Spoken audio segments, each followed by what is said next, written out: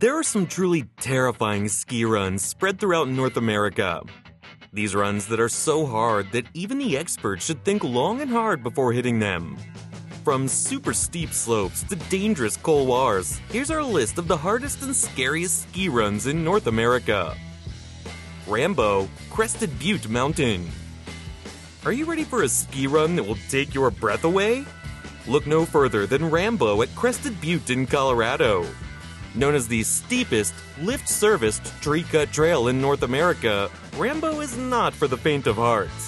With a max gradient of 55 degrees, this 600-foot-long run is a thrilling ride from start to finish. You'll be dropping 8 feet with every jump turn, navigating moguls and exposed rocks along the way. And once you start, there's no turning back. The rugged curves and extreme pitch will keep you at the edge of your seat. Typically, as runs get further down, they get easier, but Rambo does not let up.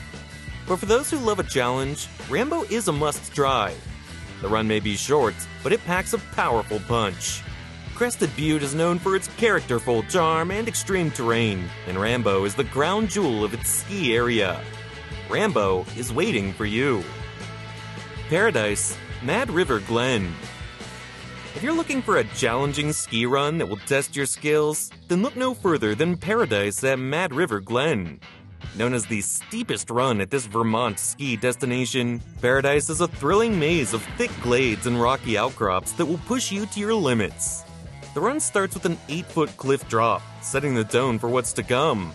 You'll navigate through a twisty, steep gully lined with frozen waterfalls, huge moguls, and deep, powder-filled trenches. And with a 38-degree gradient, you'll need to be in good shape and able to make fast and tight turns. But the real challenge of Paradise lies in its dense glades and open headwalls. You'll need to be quick on your feet and aware of your surroundings to avoid getting lost in the trees.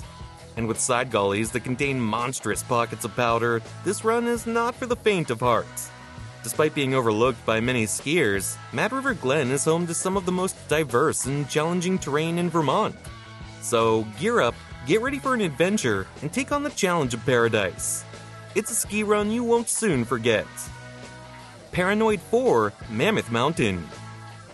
Mammoth Mountain, located not far from Yosemite National Park in California, is a massive ski area, and visitors are treated to lots of vertical drops. Paranoid 4 is the toughest run in the ski area.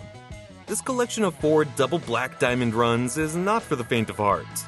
One of the unique things about Mammoth Mountain is the hurricane-forced winds that blow snow above the ridgeline. This snow settles on Paranoid 4, providing fresh powder for skiers and snowboarders. However, this also means that the slopes are prone to avalanches, making them incredibly dangerous. If you're brave enough to take on Paranoid 4, you'll be rewarded with stunning views and steep lines. But don't let the beautiful scenery distract you from the hazards. Visibility can be an issue during storms, and patches of stripped snow can make for treacherous skiing. But if you're up for the challenge and visit on a clear day, Paranoid 4 is a must-try for thrill seekers. So strap on your gear and get ready for an adventure. Just remember to ski or ride safely and be aware of the dangers lurking around every turn. Pipeline Couloir, Snowbird. Pipeline Couloir at Snowbird in Utah is a must-try and the ultimate test of your skiing abilities. It's a narrow, nearly vertical run that starts at the summit of 11,000 feet and is only accessible by foot.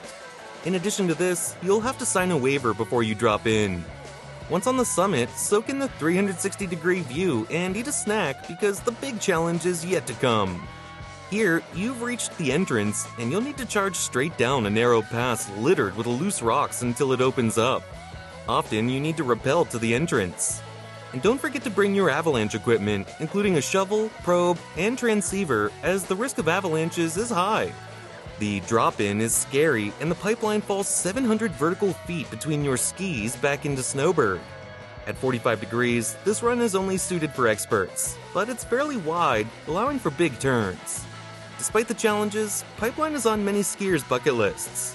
If you're an advanced skier or snowboarder, this is a once-in-a-lifetime experience. Tuckerman's Ravine, White Mountains. Tuckerman's Ravine in New Hampshire's White Mountains National Forest should be on your list if you like extreme ski challenges.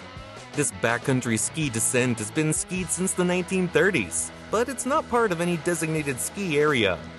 You'll have to hike for 30 to 45 minutes to reach the base of the ravine and trek to the summit before you can select from a range of lines to take. Headwall is the main run, with a 55-degree gradient, but be prepared to contend with several 25-foot drops. It's not for the faint of heart. The area is popular with spectators in the spring who gather around Lunch Rocks to watch the action unfold. But the most complex route is Dodge's Drop. This line has many no-fall zones that may kill you if you get it wrong. The terrain includes frozen waterfalls, cliffs, and rock bands, making it one of the most technical lines on the mountain. Its extreme conditions are infamous globally, and in 1934, the second highest wind speed in history at 231 miles per hour was recorded atop this very bowl. Corbet's Couloir, Jackson Hole. If you're an experienced skier looking for a true challenge, then Corbet's Couloir at Jackson Hole is the run for you. Known as one of the most iconic and challenging ski runs in the world, Corbet's Couloir is not for the faint of heart. Located right under the main tram, all eyes are on this legendary run, and the brave souls who dare to take it on. To ride Corbet's Couloir, you'll need to be able to handle a massive drop at the top, ranging from 6 to 30 feet depending on the snow. You'll freefall before landing on a 50-degree slope, and must immediately make a hard right-hand turn to avoid hitting a large rock. The entrance to Corbet's Couloir is a narrow chute surrounded by rock walls, which only adds to the challenge. Even the most experienced skiers can find themselves intimidated by the thought of tackling this run. But the reward for those who manage to ski it successfully is a 650-foot run of super powdery snow. It's no wonder why snow sports enthusiasts flock to Corbet's Couloir to prove their skill and prowess. But make no mistake, this run is not to be taken lightly. It requires good conditions and multiple powerful, technical moves on skis or a snowboard to successfully execute. The Fingers, Squaw Valley. Made famous by filmmaker Warren Miller, the Fingers at Palisades in California has become an unofficial race course for skilled and daring skiers looking to test their mettle. The Fingers are visible from the bottom of the mountain, drawing crowds of onlookers eager to witness the heart-pumping action as skiers take on the 2,000-foot vertical descent. But don't let the cheering crowd distract you from the real challenge at hand. Skiers bomb down from the top in a straight line, choosing between two lines known as Middle Knuckle and Main Air. These lines offer jumps up to 40 feet and gradients of up to 60 degrees, making for an exhilarating ride if you can pull it off. But be warned, the middle line is particularly treacherous, as snow often slides off, revealing dangerous rocks and increasing the risk of injury. And even if you choose one of the safer lines, you'll still have to contend with the high speed, wind, and icy landing. For those who dare to take on the Fingers, the rewards are great. But with great rewards come great risks, and this ski run is not for the faint of heart. That's it for today's video. Comment which tough slopes you've tried, and don't forget to subscribe for more content in the future.